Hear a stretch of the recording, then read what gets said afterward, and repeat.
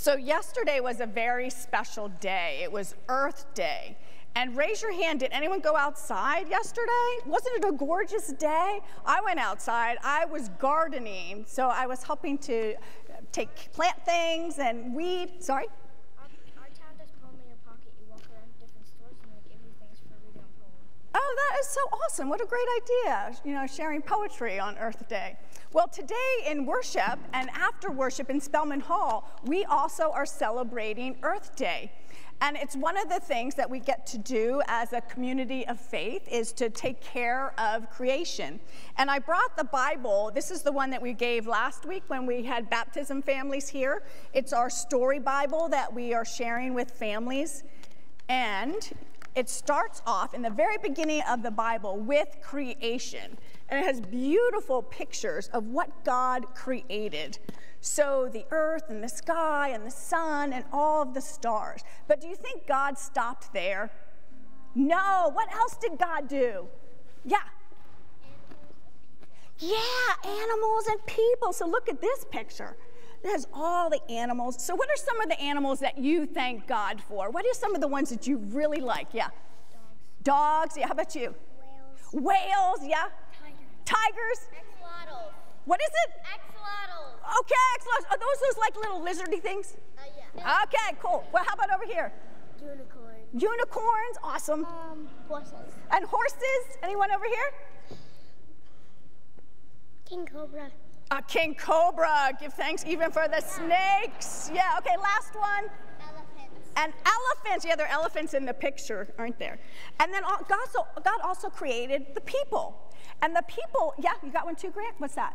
Komodo dragon. Komodo dragon, cool. Oh, fun fact, Komodo dragons, when they actually bite a piece of prey, they actually take a bite and save it for next time, but they're actually poisonous animals and they leave a poison mark. Wow. And then next time, and when they want some more, they just hunt it down. Isn't it fascinating the way God created the animals? So there's animals that eat other animals, and it's remarkable, isn't it, how God created all of that to fit together.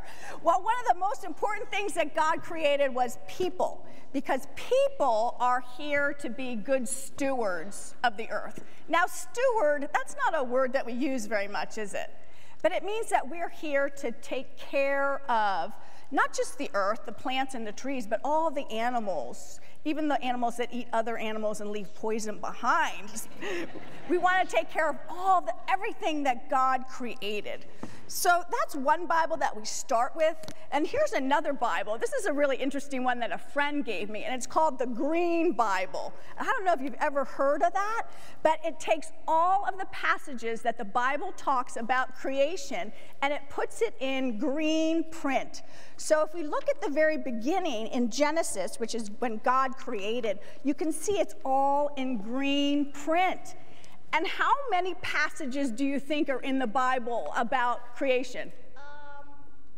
It's big.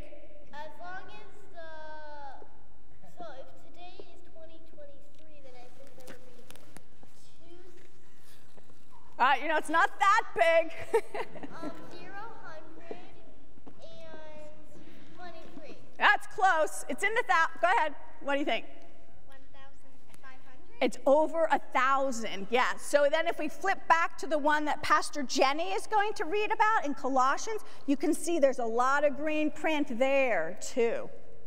So today we are celebrating Earth Day, creation, everything that God created, and remembering that we are an important part of that because we are all here to care for creation and everything that God has put in it. So you'll have an opportunity after Sunday school and worship to go to Spelman Hall, and we've had a team of people put together ideas that we can share with one another of how we can recycle and reuse and reduce the things that we use up in the world so we can be better stewards of creation. One of the things that you can get is a magnet that tell you about composting, and you can even sign up for a free tree.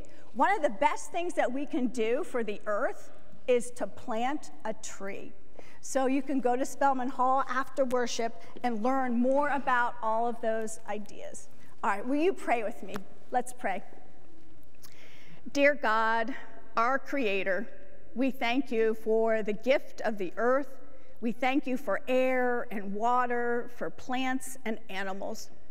Remind us and teach us how to take care of all you have created. We pray in your name. Amen.